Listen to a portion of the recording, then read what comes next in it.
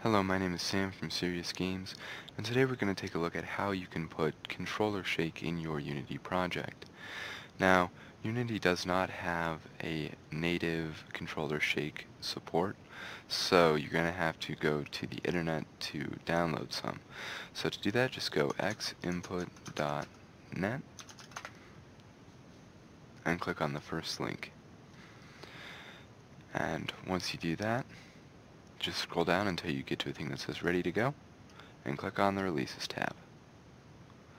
Go ahead and click the first download link and just go ahead and click open with Unity Editor and it'll automatically import that for you. So go ahead and hit import and go.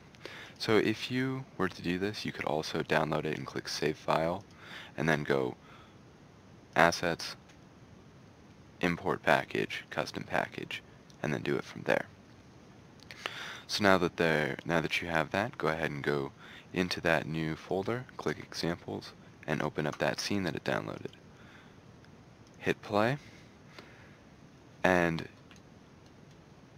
if you hold the triggers, it'll vibrate, and it's also an input system as well, but that's not what you're here for.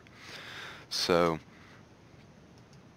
now that you have that, let's go ahead and take a look at how we might make a script just for vibration. So go ahead and make a new C# script and type vibration _test. Go ahead and open that up.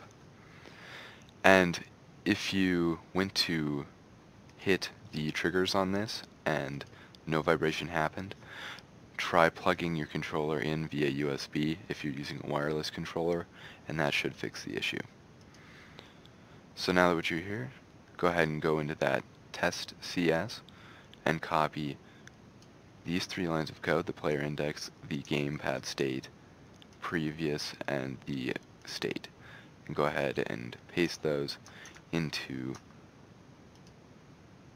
the top of your script. Then go ahead and take the using namespace and put that in there as well. Alright, and that's basically all it takes, except for one more line of code, and this is the actual vibration. So go ahead and paste that into your update method, excuse me. So go ahead and type if input dot get key down joystick button 0, and you can always type joystick 1 button 0 if you want to just have it be the first player joystick. And then go ahead and close that up. And all this is going to do is when you press A, it's going to start the vibration. And it takes in the player index, which is the controller, and then it takes in 2 floats, and that's the left and right intensity for the controller shake. And so I'm just going to put in a 0.1 because it's not very much. And this only ranges between 0 and 1. So 1 is really strong and 0.1 is weak. So then we're just going to go and put in input.get key down joystick button 1. And this is going to say that if you press B, then the vibration should stop. And as you might guess, just make those values 0 and go ahead and go back to your scene, drag that vibration test onto the block, disable the input test, and go ahead and press play. Now when you press A, you should feel the controller vibrating, and when you press B, you should feel it stop. Alright, that's all it takes to make controller vibration in Unity work. So, pretty easy.